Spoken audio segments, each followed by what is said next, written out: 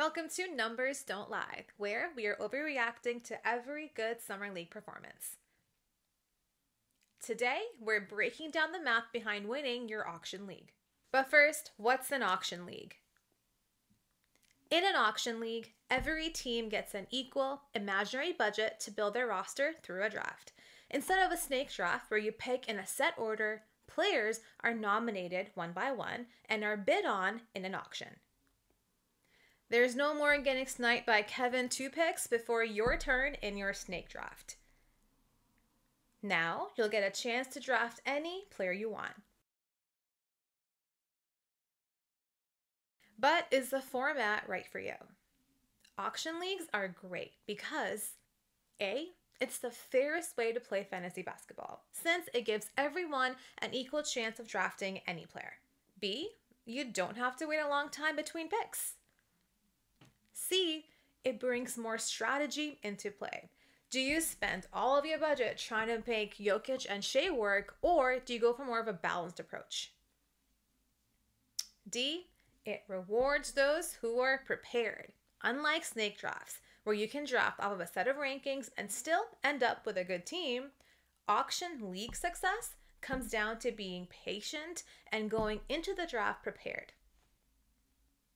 It's more fun. The constant bidding, scheming, and maneuvering makes for a more entertaining draft room. But there are some downsides. A, it's time consuming. A snake draft can be wrapped up in an hour, but an auction draft can take double that, as every player is bid on individually. B, due to the added complexity, it's not beginner friendly. You have to build a team and manage a budget, which requires your constant attention. C, there's a bigger risk of making a mistake. Overspending on the wrong players can drain your budget and ruin your entire draft with no easy way to recover.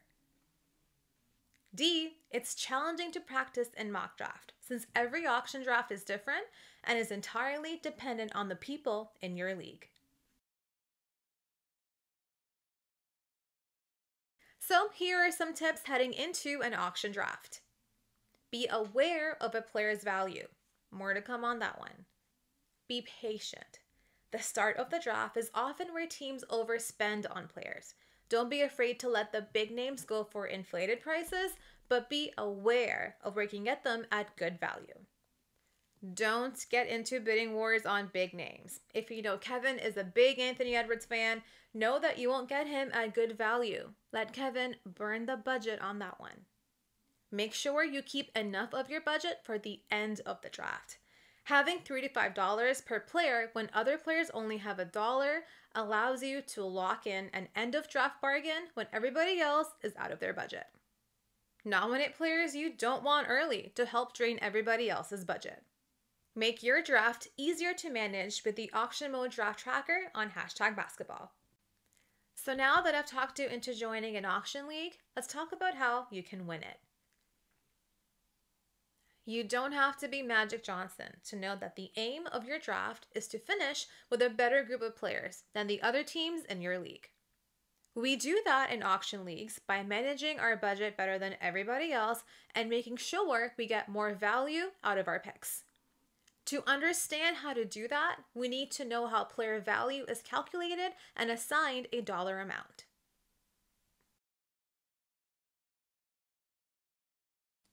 To understand how to do that, we need to know how player value is calculated and assigned a dollar amount. First, let's look at how player value is calculated. We calculate a player's total value score by adding the z-scores from each individual category used in your league. But what's a z-score? A z-score tells you how many standard deviations a data point is from the average of its data set. It's a way to standardize scores on a common scale.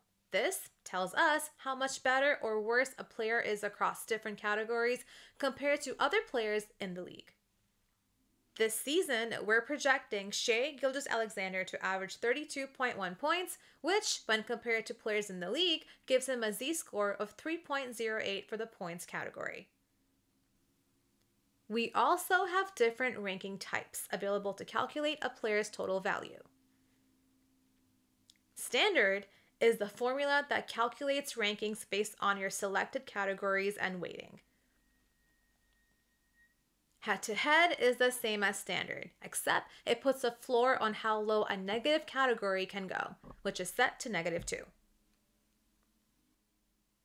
-1 is the same as standard, except it removes the player's worst category. For this exercise, let's use the default 9-cat scoring and head-to-head ranking type on a fictional player, let's call him Shay, and assign him a z-score of 15.99. Now, let's assign them a dollar value.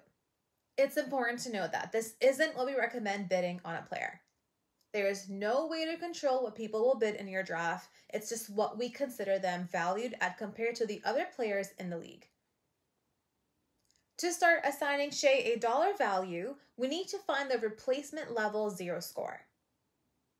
To do this, we find the number of players that are going to be drafted in your league.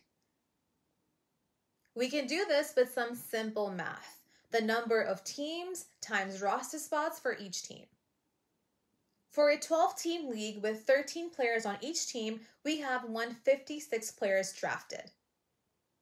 For this exercise, the 156th player is the replacement level z-score and has a total z-score of -142. Since the 156th player is replaceable, we have them and anybody ranked below them valued at $0. Now we need to assign the top 155 players a dollar value. But first, we need to get a divided by score amount. We get this by subtracting the replacement level z-score, -1.42, from all of the top 155 players' total z-scores and add them together. The total z-score minus the replacement level z-score added together for every top 155 player is 615.55. Still with us?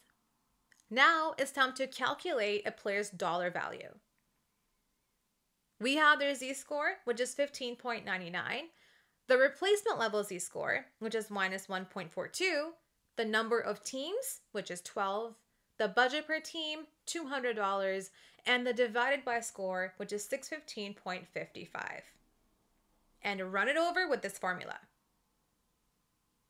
The player's z-score minus the player's replacement level z-score times the number of teams times the budget per team divided by the divided by score, which for our example is 15.99 minus -1.42 times 12 times 200 divided by 615.55, giving them a dollar value of 67.9. Now, let's look at some common auction draft strategies. Studs and Duds is a high-risk, high-reward strategy focused on drafting as much elite, top 10 talent with 60 to 80% of your budget and filling out the rest of your roster with cheap, late-round, and replacement-level players. The benefit of this approach is that pairing multiple top 10 players gives you the elite production if they can stay healthy. And it makes streaming easier since you have replacement-level players ready to drop. The downside of this? A season-ending injury to one of your top players can also end your fantasy season. And the lack of depth makes it difficult to win when your top players are going through slump or missing games. Now, let's put together a roster using this approach based on Yahoo's average auction numbers. It starts by getting the top 10 players locked in. Let's get Shai Gilgeous-Alexander at $79.8 and Karl-Anthony Towns at $52.6. This leaves you with $67.6 to draft 11 players. For this approach to work, you need to nail a few dollar picks. Best case scenario, you get these guys for $1. Taylor Hendricks, Davion Mitchell, Jeremiah Grant, VJ Edgecombe, and Al Horford. I know this isn't normally how you draft, but we're building a fake team here, so we get to make up the rules. And with that, we have 62.6 to draft 6 players, so we'll fill out our roster with the following players. Zach LaVine at 12.4, Kobe White at 11.5, DeAndre Ayton at 10.5, Peyton Pritchard at 10.4, Donovan Clingan at 7.1, and Jordan Poole at 9.7. Now let's look at the balanced approach. The balanced approach is a safer, more conservative strategy that aims to build a deep, competitive team from top to bottom. The plan is to never exceed $40 for any player and spread 60 to 80% of your budget across 5 to 6 players, making sure you're patient and drafting top 30 players when good value presents itself. The benefit of this approach is that balanced teams are deeper and can cover injuries and slumps. And you have the budget to draft more top 50 to 60 level talent than others in your league.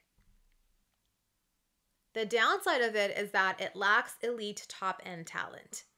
And it can be harder to make early season waiver wire decisions because every player on your roster is a solid contributor. And our fake team, based on Yahoo's average auction values, looks like this, starting with our core group of top 50 players.